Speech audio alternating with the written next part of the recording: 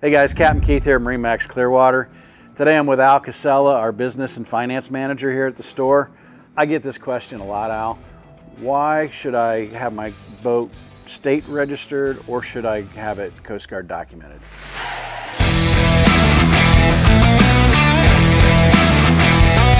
So, look, you could, truth be told, you could state title any boat, okay? Any boat could be state titled. But boats 26 feet or greater and 5 net tons or heavier can be Coast Guard documented, okay? Again, you know, you could still state title those boats, but what does it do, right? So, Coast Guard documentation does a few things. So if you're doing foreign travel, it's flagged as a U.S. Vessel. Okay, so you'll be able to get in and out of ports much easier, much quicker than state titled boats. They don't recognize state titled boats when you go to foreign ports. They'll recognize the foreign flagged, okay, or the flagged as U.S. Vessel. Also, if you're financing, banks are going to require it if it's over a certain dollar amount. Okay, title assurance is another thing. They keep track, Coast Guard documentation keeps track when you do an abstract of every owner that owned a boat.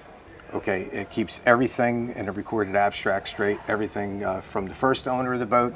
There could be 5 owners of the boat. It's all there and easy to keep recorded and to show, especially if you're selling a large vessel, let's say even resale or in brokerage, right? They demand these things, okay?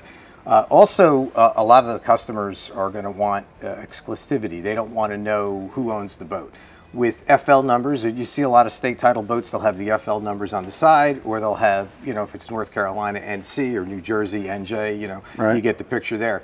You know, you could pretty much find out, there's a way to find out who owns that boat. Okay. Coast Guard documentation, it's almost virtually impossible to know unless you asked who owns the boat. So you can remain anonymous then, kind of. So. Yes, you can. Yes, you can. So keep it on the down low. Here you go. So. Hey guys, so that's just a quick little run through.